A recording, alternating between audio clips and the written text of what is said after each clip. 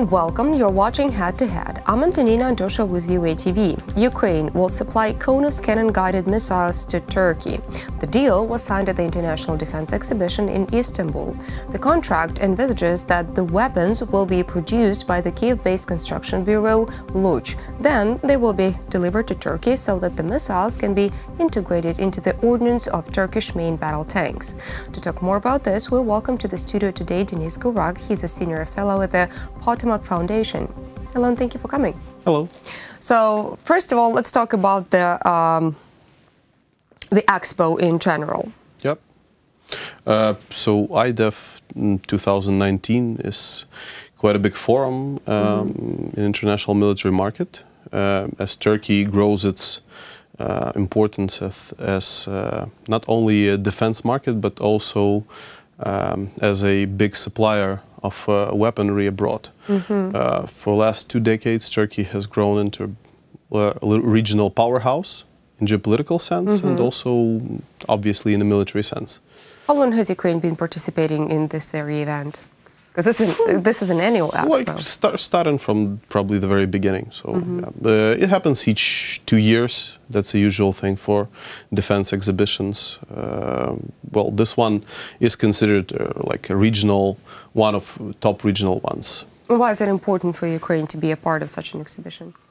Well, apart from necessity to advertise and to market our defense products, Turkey became a strategic partner, basically, in defense industry for Ukraine. Recently, for the last 5 years, I would say, since the start of the conflict in Donbass. Therefore, it makes sense for us to integrate closer and closer. And this contract that you've mentioned is just one of the signs of such integration. This is the first and only contract that Ukraine has signed with Turkey concerning weaponry and ordnance. No, it's a sequence of contracts. So this one started, I think, a few years ago, negotiations on this one, as on others. So recent things which happened, you might have seen, was the purchase by Ukraine of attacking UAVs, drones from Turkey. And before that, there was quite a big event or contract with Turkey, with Ukraine buying from Turkey radio stations, UHF radios to supply for our army. And actually, that contract is quite significant as well because it's the first ever offset contract in Ukrainian history, which means that Ukraine acquires also technology from abroad. Turkey has obligation to transfer technology and to Ukraine for us to be able to build those radio stations here.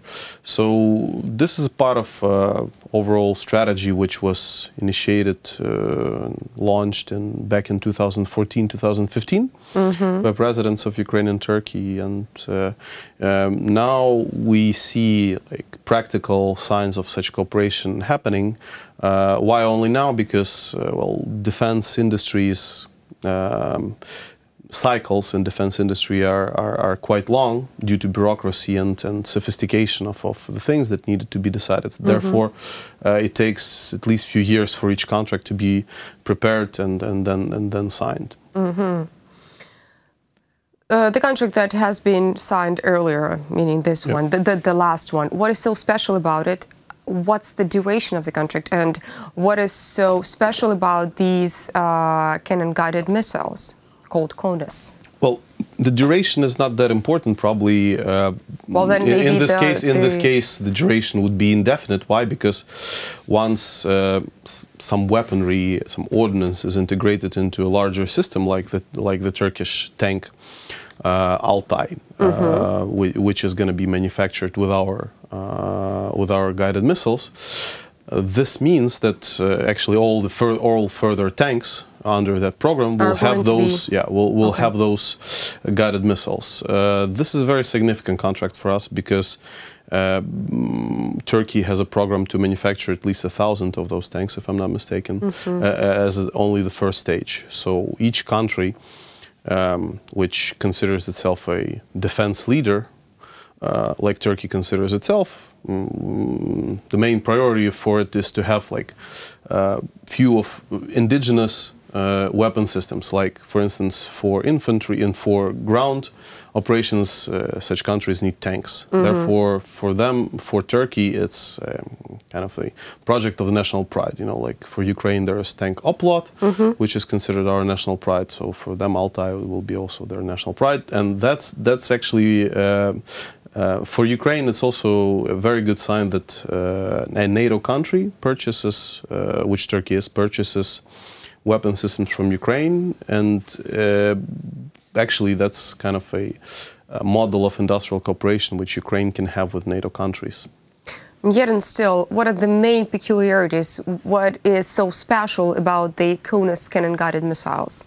Well, there are not that many guided missiles, anti-tank guided missiles worldwide, and Ukrainian ones are very competitive. So this is, I would say, the best hot-selling product now from Ukraine on the international market. It's just very capable and competitive in terms of price and its qualities. Overall, in general, how would you, what's your evaluation of the weapons and ordnance production in Ukraine, would you give these days? Let's say comparing to the situation that we had in the country 5 years ago before the Russian hybrid war broke out. It's much better, definitely. Ukraine launched its defense production significantly, well, due to the fact that we needed to defend ourselves. But it's still, there's still much more to be done in terms of integration with NATO partners. Basically, that's the way for Ukraine to develop itself on the worldwide market, is as much possible integration with NATO countries in terms of supply chains and not only finished systems, but also components, production and supply. On the scale of 1 to 10, how competitive is Ukraine on the international weapons production? Well, we're arena? still one of 10 the largest arms exporters.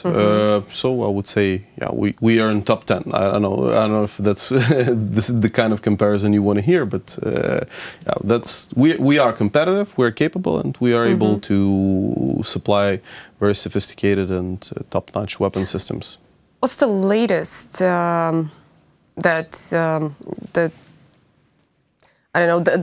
the latest ideas or the latest technologies that are being developed in Ukraine? Well, if that's the information for the wide audience.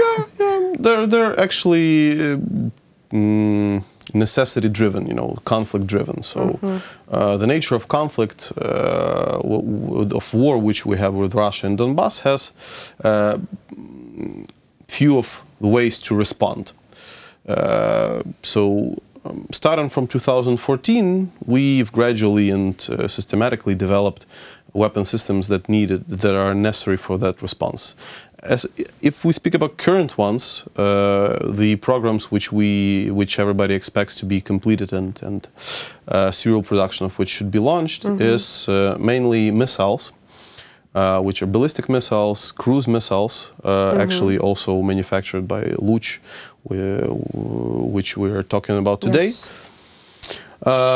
Why? Because this is the most effective response to the armament strength and Russian capabilities, because obviously their army is much larger, and building up the same amount of soldiers and other equipment is just irrational for Ukraine. Therefore, strategically, Ukraine develops defensive weapon systems like missiles, which are able to penetrate the enemy at long distances, say a few hundred kilometers. So basically anything that is in the sea.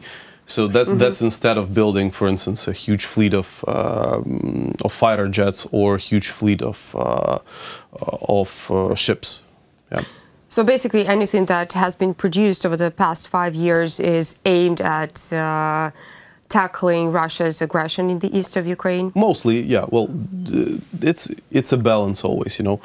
Ukraine still has to supply the demand on the international market, and it not always matches what we need the domestic market and an international market. But the balance is there, and we're moving towards, why Ukraine's weapons are interesting for the world, and if we speak about market perspective, is because they're combat proven.